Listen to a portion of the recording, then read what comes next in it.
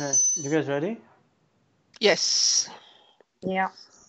Okay, so let's go. So if you are a 22-year-old male, when I do, you fell on your outstretched hand and you complained of right wrist pain, but that's not the thing. The thing is that after I did X-ray, I found radiolucent line across the waist of the right scaphoid bone. So what is the management? How can I treat? Radiolucent line. Where? Radiolucent line on the right scaphoid bone. Scaphoid bone. Yeah, so what's his management for this patient?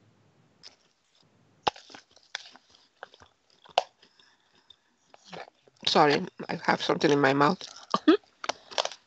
What do you have? On the scaphoid bone. Oh, you have the scaphoid for Oh, okay. You have maybe what do you call it? Avascular necrosis. Sorry, I have something in my mouth. Oh, scaphoid fracture. Yeah, we do wrist immobilization for 6 to 10 weeks. Yeah, it's a scaphoid. Scaphoid, right? Yeah, yeah. The other sensitive marker that they can tell you about, tenderness in the anatomic snuff box. Okay, it's a big one. Okay, now another case. If you are a 54-year-old woman who came to the clinic because of forceful hyperextension injury after you fell down. Now you complain pain and swelling on the right wrist and pain with movement. On exam, I found maximal tenderness in the anatomic snuff box and pain with radial deviation of the wrist. So what should I do right now? So it also looks like a scaphoid also. Yeah, yeah, you place it in a cast, thumb and spica cast, and repeat radiograph in 7 to 10 days for necrosis, okay? So now, if you are a 65-year-old man who you're a house painter, that's what you work, but on examination, when I flex your arm while asking you to relax the shoulder and point the thumb toward the floor at 60 degree of flexion, you begin to shrug your shoulder and complain of pain. So what is going on here? Is it a rotator cuff tendinitis? Yeah, excellent tendinitis. This one. It's called the test. Do you remember Sorry. the name of this test? Empty can? Yeah, empty can or near test. Impingement test. Yeah. Yeah, but you just ask them to like empty a can and they will have tenderness, pain. Now, if you're a 7-year-old boy, when I examine you, you're crying with significant ecchymosis and swelling above the elbow. You hold your hand, your right hand, okay, and you can't move it, like severe pain with any movement. When I do X-ray, I found displaced angulated supracondylar fracture of the humerus. So what do you think is injured in this fracture? Brachial? Yeah, brachial artery. There's another stuff. What are the other structures that can be injured in such a fracture?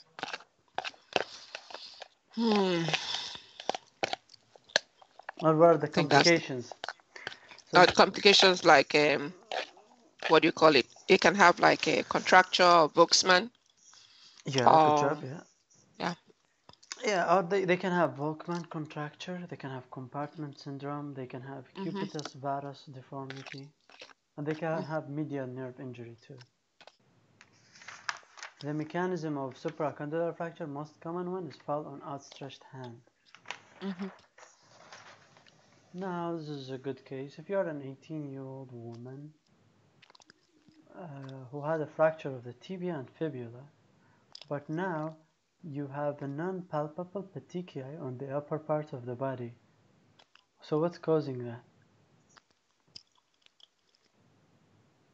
Non-palpable petechiae? Where? Upper part of the body. What do you call it? Is it cholesterol or Yeah, fat good job. embolism? Fat embolism, yeah. Good job, smart. Yeah, fat emboli. That's petechiae in the upper chest and fractures. Now, if you are a 24-year-old you're a dancer, okay? When I examine you, I found point tenderness over the anterior aspect of the right shin. So what's your diagnosis? Stress fracture. Yeah, stress fracture.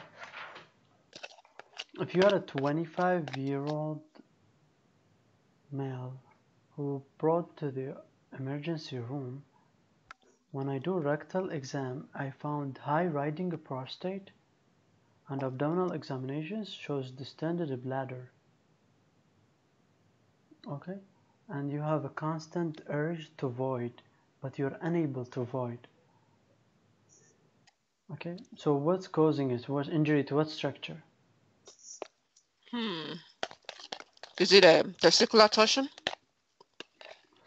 No, so this, when you have after a motor vehicle accident, you have a patient present with urge to void, but he can't void. After motor vehicle accident. Yeah, Okay. with a high riding prostate and distended bladder, that's most likely urethral injury. Yes, urethral posterior urethral injury. Posterior urethral injury. Other signs, like you have blood at the meatus.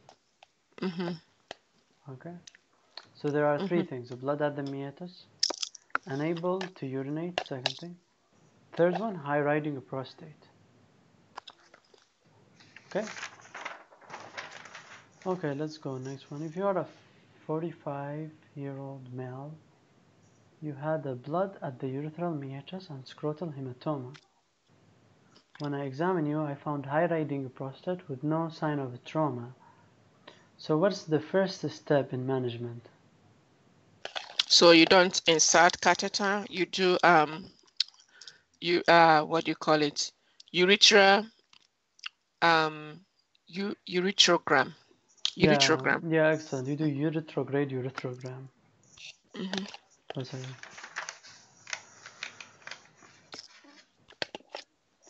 So how about if you insert Foley catheter, what could that cause? It can cause like more injury. Yeah, it can cause more injury and increase the risk of abscess too. Okay, so if you are a 25-year-old male, when you had a multiple bruises overlying anterior chest and upper abdomen after a motor vehicle accident, obviously. Now, that's the clue, that's the biggest clue, even if they don't give you anything else. So there are with the questions, there are clues that can give you the answer, clues that are not. So the one that give you the answer, they tell you on inspiration there is an inward motion of the right side of the chest wall. There is what? Inspiration? Inward motion of the right side of the chest wall. Motion? Yeah. The chest wall moves. Motion? The chest wall moves inside when you inspire. Oh, okay. So what's going on here? Flare chest? Yeah, flail chest, yeah. So you give him positive pressure ventilation. Okay, so... And pain medication. Yeah. And the post-pressure ventilation make your chest movement symmetric. Okay, that's another clue. Now, if you're a 28-year-old male with hypotension, tachycardia, and you're being intubated and you're placed on mechanical ventilation, but you go into cardiac arrest. So what could have prevented this cardiac arrest? Hypertension, increased heart rate, they went to cardiac arrest.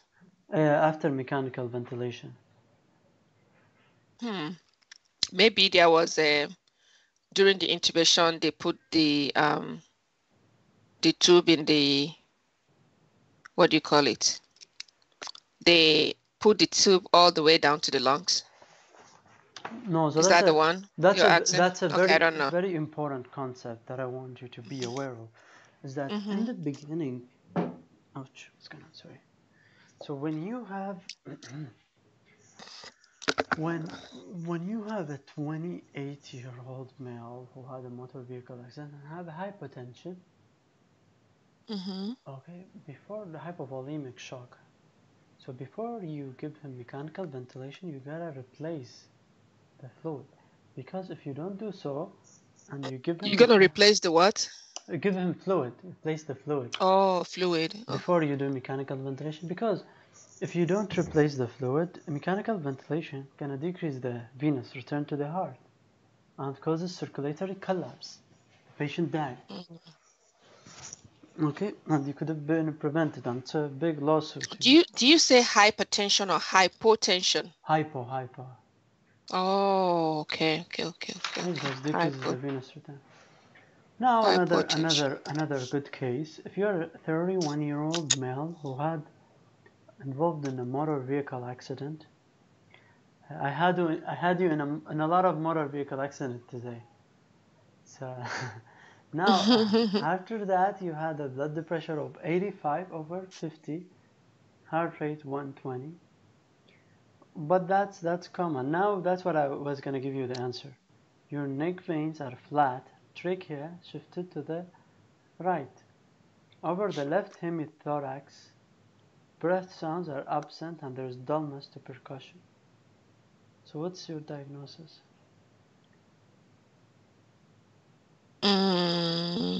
Dullness to percussion. So two things are gonna cause that: either hemothorax or what do you call it? So dullness would be what do you call it? Pleural effusion can be due to that. Yeah, it's hemothorax. So hemothorax. Yeah. But if I say absent breath sound with hyperresonance, if I just change the word, then that would be pneumothorax. Yeah, if I just, you see, this one word can give you a lot. So some of the sentences in the questions really mean a lot. Some of them not. For this so when you say decrease, breath sound is likely due to fluid accumulation or blood accumulation, hemothorax, right? No, right. Okay. Now, if you are a 34-year-old male with a temperature, with a normal temperature, but you have hypotension, tachycardia, your hypertension or hypotension? Hypotension. Okay, just give us a number so that 90. Yeah, it's 90/60. Pulse is 100. Oropharynx, there's an erythema and scattered. Where? There's an erythema and scattered blisters in the oropharynx. Oropharynx, okay. Yeah, carboxyhemoglobin is 20%. Okay, this happened after you've been in a burning building. So what should you do right now? What's management? So you have to give the patient, two things. I'm trying to process it in my brain. Either if the patient is unstable, you can intubate, and then you give also hyperbaric oxygen. Yeah, and intubate. Yeah, good job on hyperbaric. Okay. Now, if you have a fracture on the rib, how do you treat that? Fracture on the rib? Mostly no binding, pain medication. Yeah, good pain job. Management. Yeah, good job. You give him non-steroidal opioid. If that didn't work, then you can do intercostal nerve block. Right. But you gotta be careful. This very high risk of pneumothorax. You gotta be careful. Watch out for that. Okay. So what are the risk factors for post-operative pulmonary complications? This is an important topic. Oh, risk factors? Smoking? Pulmonary complication, right? After surgery or what? Yeah, after surgery, post-operative. Yeah. So if they are like...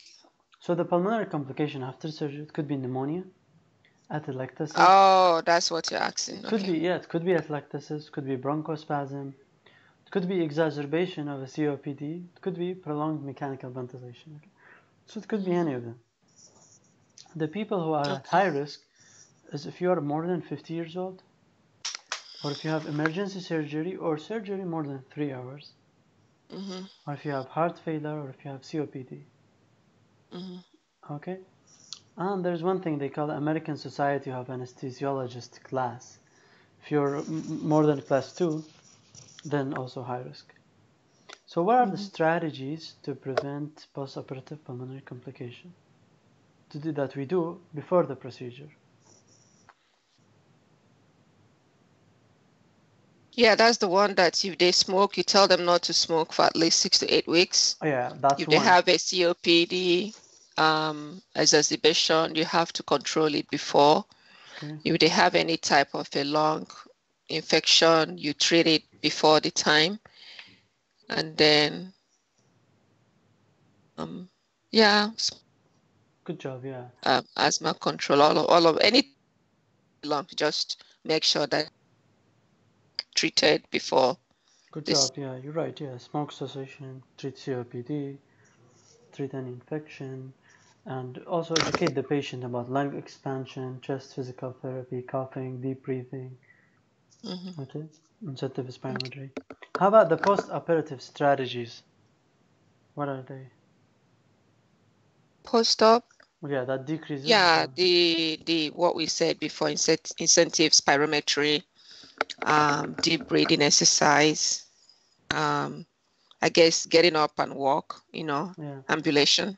And positive airway pressure also. Positive airway pressure. Another thing is the analgesia. Which one is better, the epidural or parenteral opioids? Which one that have less risk of pulmonary complication, epidural analgesia or parenteral opioids?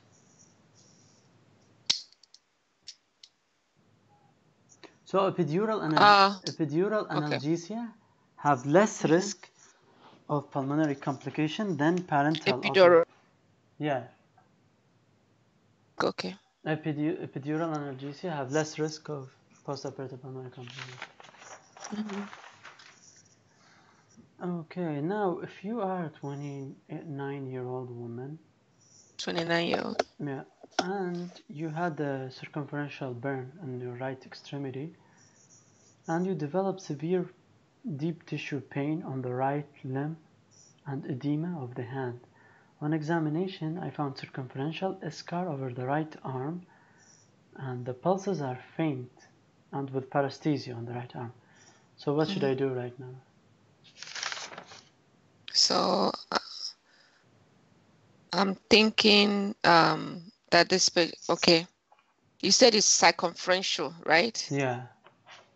So is it not the same thing we answered before? Yeah, same thing. Yeah, they had two questions. Yeah, are you trying to?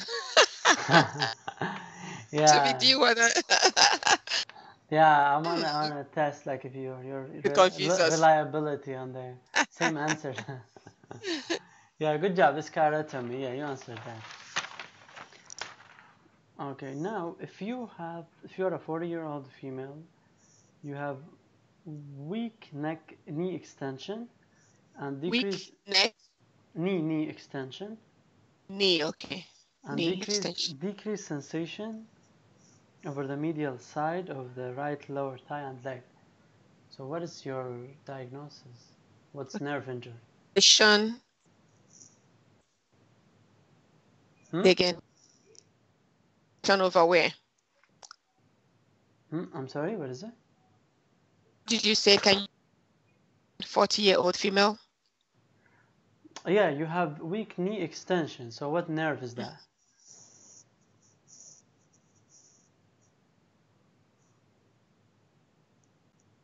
You're talking about nerve, is that what you're talking about? Give us more information. Come on, Dr. Ali. Yeah, so that's you don't need so this knee extension, which one? What nerve control knee extension? It's the femoral nerve, right?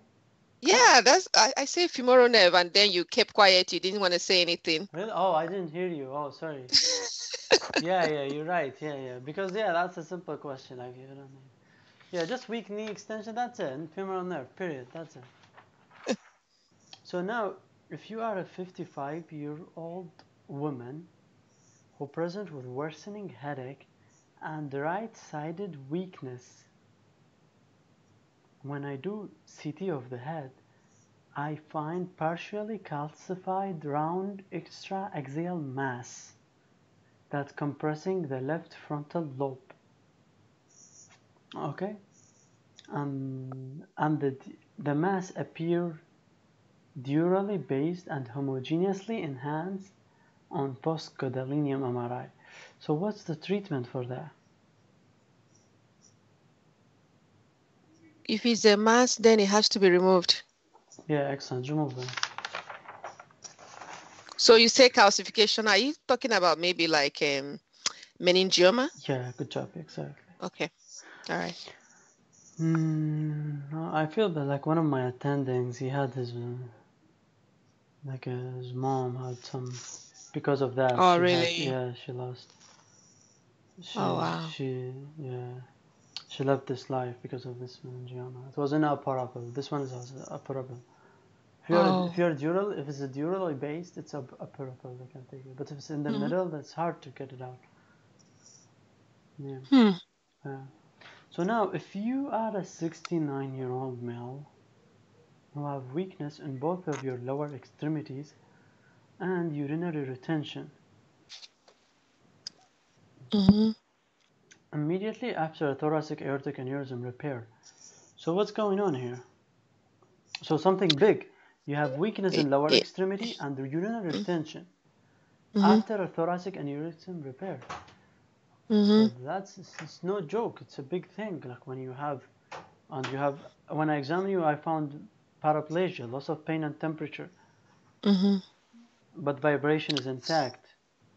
But loss of pain and I think temperature. It has something to do with the loss of what? Yeah, you don't have loss of pain and temperature. Yeah, and the anterior, and the lower extremity. So what is going on here? I'm thinking this has to do with spinal artery, anterior spinal artery. Yeah, anterior cord and syndrome. then called compression. Yeah. No, not compression, infarction because of the infarction. Yes, yeah. But it has to do with the spinal artery, right? Yeah, exactly. Yeah. Now. Infarction. Yeah, infarction. Yeah, that's an infarction. Okay.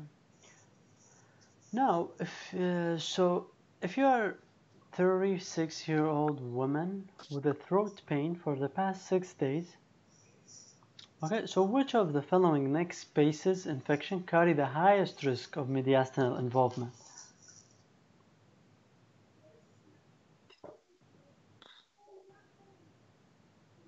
You say which of the following?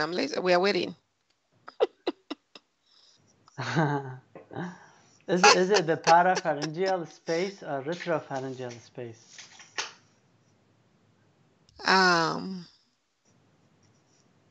Yeah, it will be retro, right? Yeah, retro is most likely. Carry intermediastinal. The parapharyngeal can cause to the carotid artery. Okay. Submandibular can cause what? Can cause to the carotid. Oh, okay.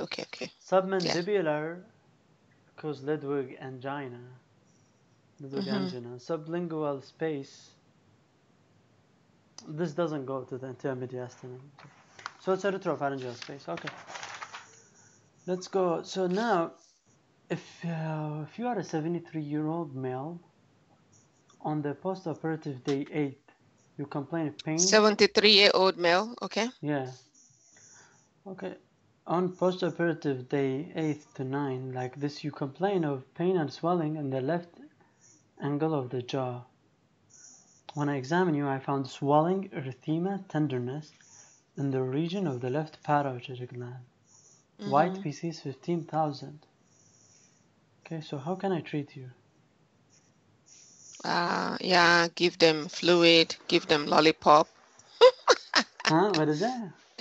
I say lollipop, like ice cream, something in their mouth to move, is that the one? I don't remember the name, but it's like something that has to do with the mouth, when they don't have like if you give them something like lollipop, you know what is lollipop, right? Yeah, yeah. Yeah, that will Yeah, help them to yeah, you're right. move. Yeah, it's just Yeah. it's a parotitis. It's acute bacterial Yeah. parotitis. hmm Just give To them get things moving and flowing. fluid intake and oral hygiene. Okay, Yeah. now if you are a 60-year-old male who has the right cough pain, on examination of the right cough is slightly larger than the left. If you what? You're a 60-year-old. Yeah, 60-year-old on the duplex ultrasound of the lower extremity shows a clot in the right distal portion of the femoral vein. So how can I treat that? Okay, femoral vein. Mm-hmm. Femoral vein. So this would be like a proximal. So proximal, you can do what do you call it? I think you can do embolectomy, or you can also anticoagulate, right? Yeah, just give them heparin. Yeah, heparin. Yeah, and they can tell you even right cough pain with dorsiflexion. It's another clue too. Now this is a good topic. Okay, so if you are a 34-year-old male who had a laparotomy for a gunshot wound, but on the postoperative day 6 you developed fever. Okay, so what could be causing this? You had the right internal jugular triple lumen catheter and Foley catheter. They are in place right now. And 2 days later, the blood culture shows coagulase negative staphylococci, 4 out of 4 barrels. So what's the reason for this fever? Yeah, central venous catheter infection. Yeah, excellent. So now we have this called post-operative fever. Within 2 hours, what could happen? Cause fever. So within 2 hours can be either medication, it can be either like a previous, something going on with the patient before the surgery. It can be, Could be, 2 hours. it could be a blood product like transfusion reaction. Right, It could be yeah. an If they got, infection. yeah. Could be Mm-hmm. prior trauma. Could be malignant hyperthermia.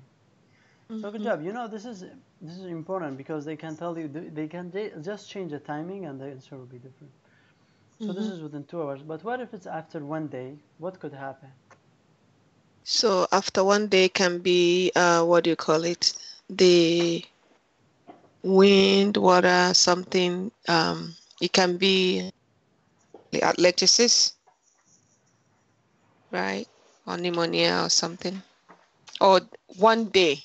Yeah, 1 day fever. So within 1 day Oh. to a week, what could go wrong?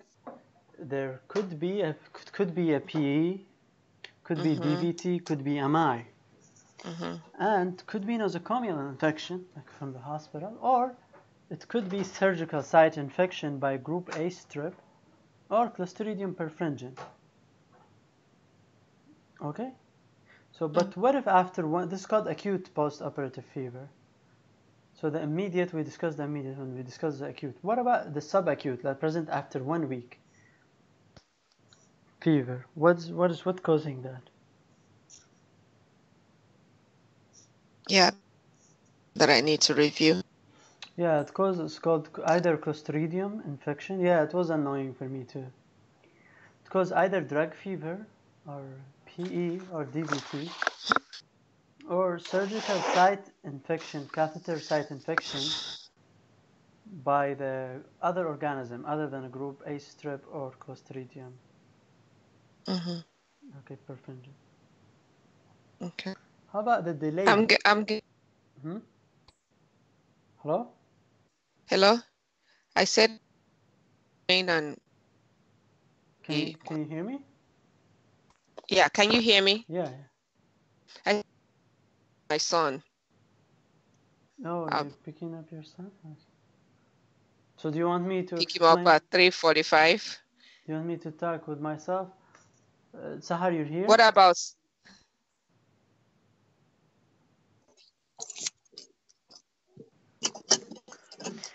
Yeah, so the last thing is the delayed fever, which is a viral infection or surgical site infection due to indolent organisms. Okay. Now, next, if you are a 34-year-old, okay, so if you are a 34-year-old unrestrained male driver, you brought to the ER after motor vehicle accident, your blood pressure 70/30. After 2 liters of IV fluid, your blood pressure is 80/40. So that indicates some internal bleeding. So you gotta do laparotomy for this patient because it's not responsive to the IV fluid. Another time when you do, so when you have a trauma, okay, look at the hemodynamic stability. If it's stable, just do the CT scan. Okay, but if the patient is unstable, so for anyone who's unstable with a trauma, look at the type of injury. If it's a blunt trauma, then you do fast. If it's penetrating gunshot wound trauma, we do laparotomy. That's the thing. But if there's someone blunt and positive fast, then we do laparotomy. If negative fast, then we do peritoneal lavage. Okay. Now, if you are a 25-year-old male who've been in a road traffic accident, and your abdomen is tender in the left upper quadrant, and ultrasound shows fluid in the splenorenal angle, then we gotta do CT scan because this could be splenic injury.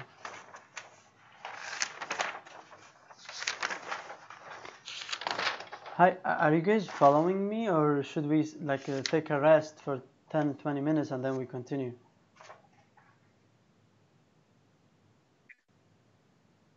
Later. Huh? Do you have? Okay. So if you are a 54-year-old man who had an abdominal pain that's constant and that interfere with your sleep, and you lost some weight, and you have tenderness and fullness in the epigastrium, and you are a smoker, you have 30-pack year smoking history. So what's going on here? pancreatic cancer? Good job, yeah. So risk factors for that, for pancreatic cancer, is smoking, hereditary pancreatitis, and non-hereditary pancreatitis, and obesity and lack of physical activity as a risk factor for pancreatic cancer. Clinical presentations is you have weight loss, anorexia, abdominal pain, back pain, jaundice, atypical diabetes, migratory superficial thrombophlebitis, hepatomegaly, ascites, and on labs you have increased alkaline phosphatase, increased cancer-associated antigen 19.9, and abdominal ultrasound. You do that if there is jaundice, or you can do CT scan if there is no jaundice. Okay. Okay, so that's about it. Steve Jobs had a pancreatic cancer. So I know, that was so sad. That was so sad. And it takes 1 year to get a pancreatic transplant. But for him, it took 2 days. But still, he couldn't. So he got it and he still died? Yeah. Really? Yeah. Oh, wow. What happened? I don't know, to be honest with you. I don't know what happened. Maybe something.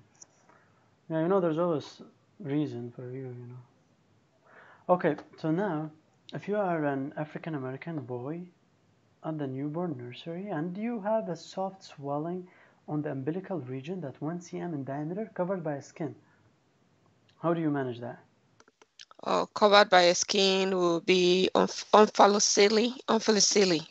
So you have to, cover it up with some sterilized saline gauze or something, to kind of like prevent water loss or moisture loss, and then surgery. So omphalocele is covered by peritoneum. What did you say this one was covered by? By skin. This is umbilical hernia. So, yeah. Sorry. So just observe, yeah. Gastroschisis is not covered by anything. Right. Okay, say covered by skin. Right. Okay. So you observe it, and when? Like, is it 1 year or 4 years? Yeah, just observe. Yeah, it should get better, like around age 5. Yeah. Age 5. How did you present it? Can you repeat the presentation again? Yeah, it's a present like with a soft swelling at the umbilical region that's covered by skin. By skin. Okay. It's reducible. Gastroschisis, it's contained bowel, but and the umbilical cord insert next to the defect. But omphalocele, the umbilical cord insert at the apex of the defect. Okay, and covered by peritoneum, and contain multiple organs, while gastroschisis only contain bowel. Okay. Now, if you are a 54-year-old man who had a motor vehicle accident, ultrasound shows a free intraperitoneal fluid. Okay, and you have left upper quadrant pain. So what's going on here? So left upper quadrant pain for it. So maybe like a splenic rupture. Yeah, splenic rupture, laceration. Yeah. So now, laceration, yeah. If you are a 12-year-old male who had a direct blunt trauma to your abdomen, and then old male. Yeah. Okay. A what? Blunt trauma? Oh, just a second. Our time in the library has ended. Just a second. Yeah.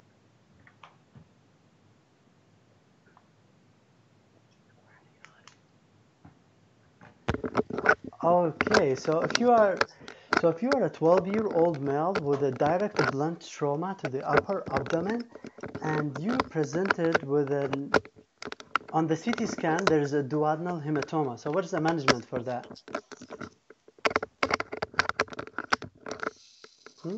Hello? Hello? Can you hear me? Hello? Hello, yeah.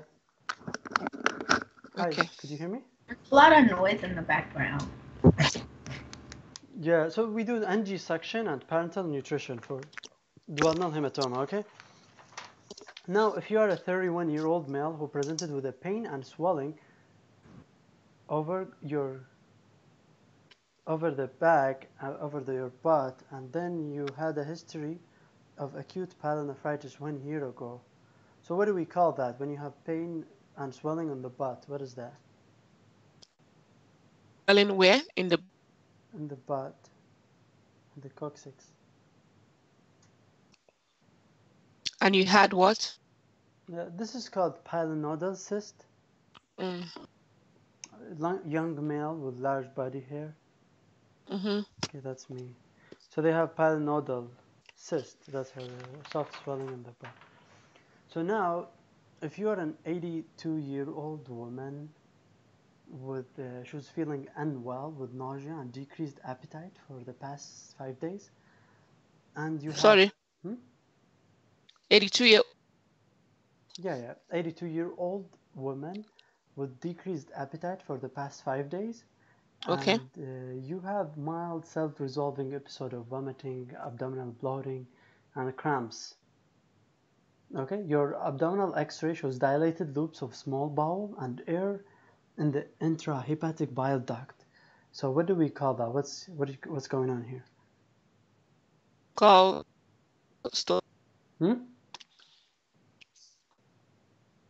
Bruce. Yeah, it's a mechanical Sim- bowel obstruction. Okay, now this is very important case. If you are a 64-year-old male who have a history of coronary artery disease and peripheral artery disease, and you had hypotension, multiple hypotension episodes. Now you're presented with abdominal pain, bloody diarrhea, and your lactic acid is elevated. So what could be going on here? Chemical. Hmm? This. It's an ischemic colitis.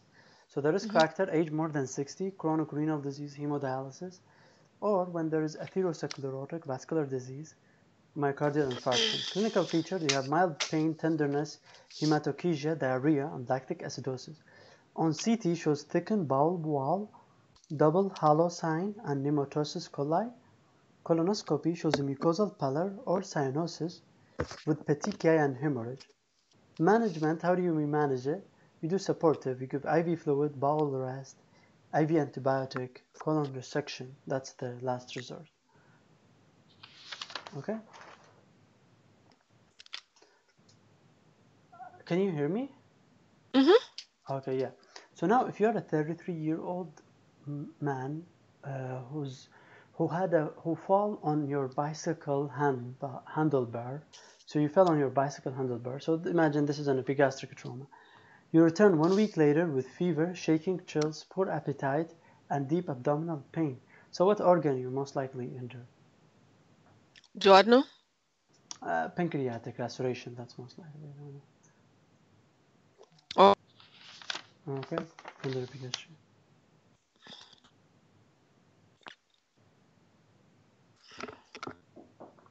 Okay, just a second. No, I'm saying let's go to the third. Okay, so this is pancreatic laceration.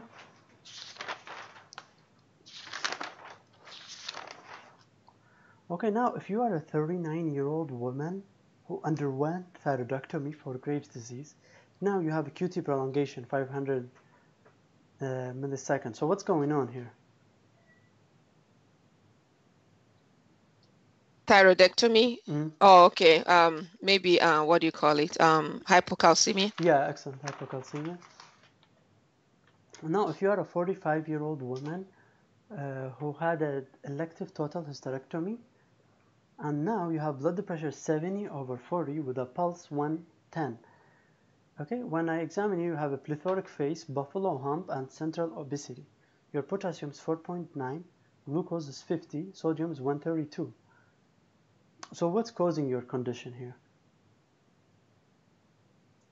Okay, they have hysterectomy, whatever. So, and how long before you started having all these symptoms?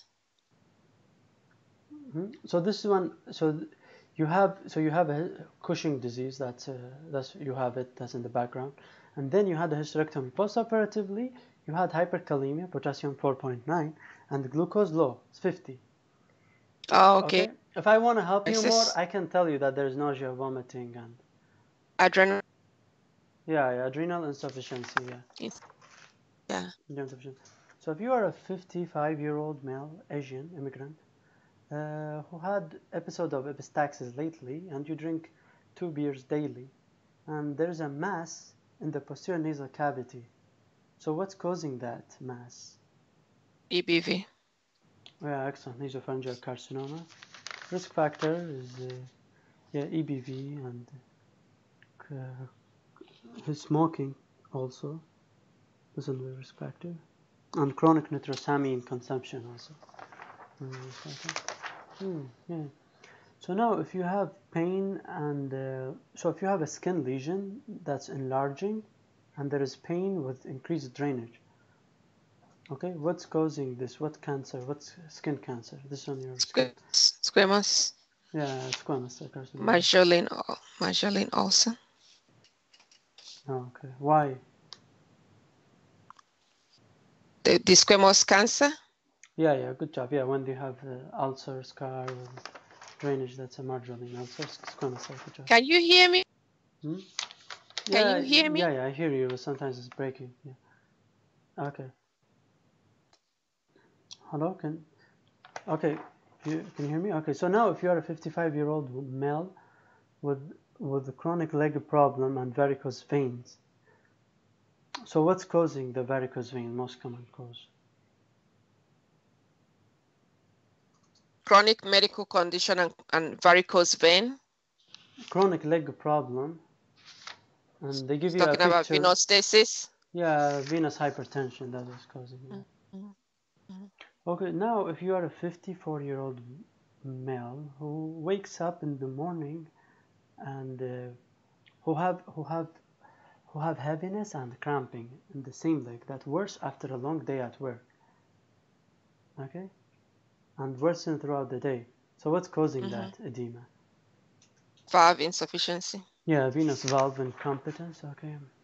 Now, if you have a sudden right leg weakness with absent pulses and cool to touch, what's going on? Cool to touch lower extremity with no pulses, pain. What is that? Ischemia. Yeah, most likely actually embolia. The PPPPPP. Now, if you're a 44-year-old male who's unresponsive and hypotensive after a high motor vehicle accident, okay, and then when I do X-ray, I found wide mediastinum. What's causing that? Yeah. That's an aortic injury. Dissection or injury. Yeah. Aortic dissection or injury. Yeah.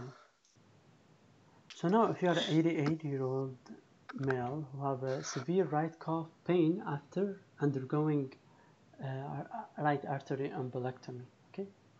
Now, when I examine you, right calf is swollen, tense, and tender, and the pain worsening by passive extension of the right knee. Okay. And compartment syndrome. Yeah, soft tissue swelling. The common symptoms, they have pain on passive stretch, rapidly increasing tense swelling, paresthesia. That's an early manifestation. Okay? Pain out of proportion. But the late manifestation, they have motor weakness within hours, paralysis late, distal pulses, decreased distal pulses. That's uncommon also. And they may have decreased sensation too. Okay, so that's about it. Let's do a really rapid review of so that's the end of the surgery. Let's just do a rapid review for it. Yeah, I'm doing it properly, this one, because it's an important one. Okay. So we do wrist implanting for scaphoid fracture and repeat X-ray in 7 days. Okay, tendonitis present with a positive NIR test. Brachial artery injury present after supracondylar fracture. You have leg petechiae. If you have a petechiae fracture, that's a fat emboli. If you have tenderness in the metatarsal fracture, that's a stress fracture. If you have high riding prostate, distended bladder after motor vehicle accident, that's a urethral injury. So we do retrograde urethrogram. If your chest moves inward with a breathing, that's a flail chest.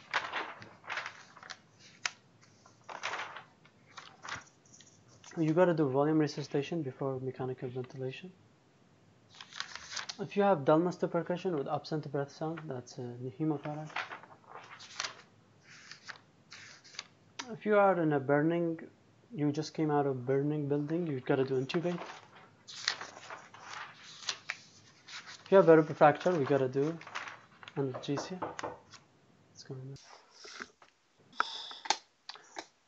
Okay, so breathing exercises is the one that prevent post-operative pulmonary complication. Okay, if you have circumferential scar, we do scarotomy. If you have weak knee extension, that's a femoral nerve injury.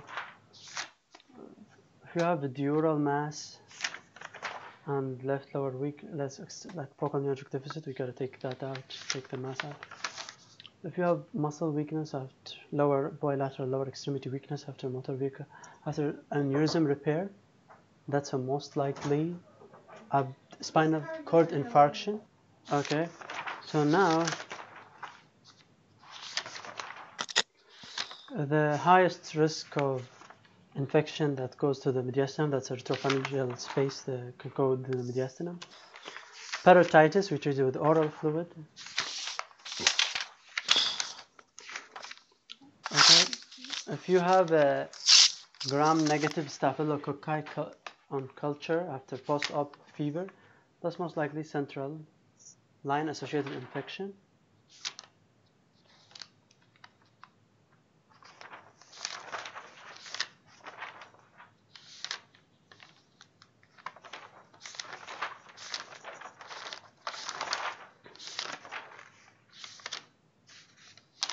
If you have abdominal pain with weight loss over a long period of time, it's most likely pancreatic cancer.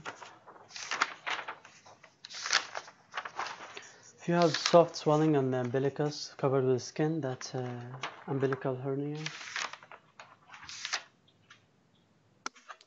If you have duodenal hematoma, we treat it with angiosuction and parenteral nutrition. If you're a hairy man with pain and swelling over your coccyx, that's pilonidal disease.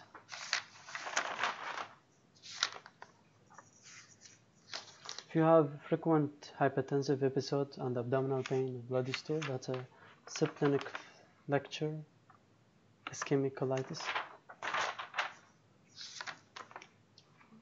If you have abdominal trauma and you present with shaking, chills, poor appetite, deep abdominal pain, fever, that's most likely pancreatic laceration.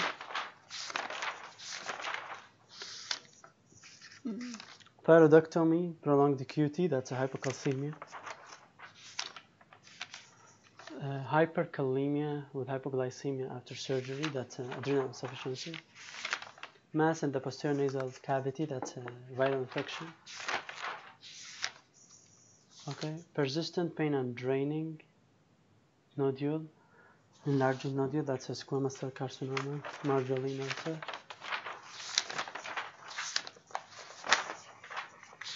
If you have leg edema that wears after a long day at work, that's a venous valve incompetence. If you have sudden, not palpable pulse, sudden leg weakness, sudden right leg pain, and not unpalpable pulse, that's most likely arterial emboli. If you have a widened mediastinum after a motor vehicle accident with hypotension, that's most likely aortic injury. So that's the end of the surgery. I'm glad that we finished surgery for today. Okay, so do you guys have any questions about the discussion or anything? No. Okay, sounds good.